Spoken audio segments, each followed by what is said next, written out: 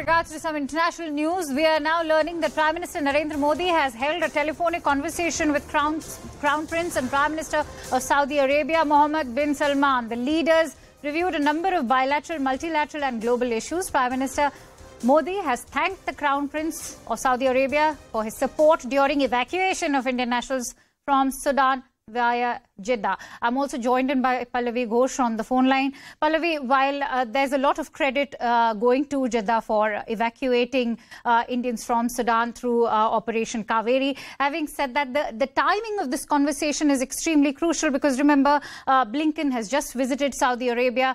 OPEC Plus has also announced oil output cuts.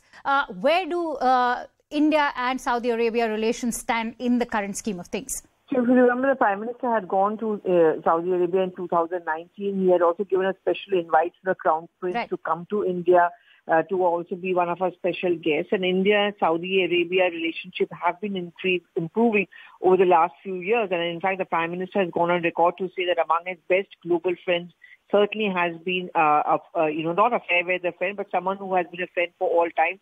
And especially as you pointed out, during the COVID times, that's one. Second, of course, during the Sudan crisis also, and right in the middle of the Karnataka election. So that special word of thanks has gone on. I think diplomatically, politically, economically, that's clearly the messaging which the Prime Minister and the government wants to send out, that it's going to be an interactive equation, one on equal footing between the two countries.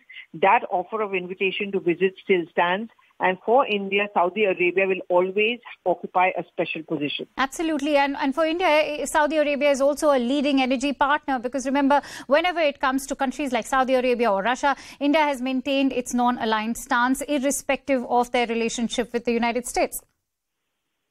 Absolutely. In fact, India has always made the point. Just to give a quick comparison of the Russia-Ukraine issue as well. And despite the fact that there was a substantial amount of international pressure on India to take a stand in favor of, in fact, against Russia, India stood its ground, trying to have a very balanced equation with both the sides.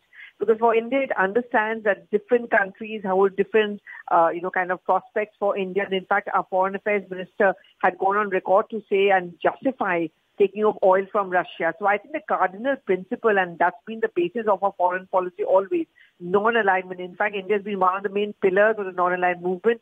The non-aligned movement or NAM may have decimated in that sense, but it continues to hold a very important position as far as the foreign policy issue is concerned, which is that we are not going to take sides. We are going to have a balanced point of view, try to have good, equal relationship with all countries of the world. And that's exactly the messaging, as you rightly pointed out, both vis-a-vis Saudi Arabia as well. Thank you so much, Pallavi, for putting that story into perspective for us. And with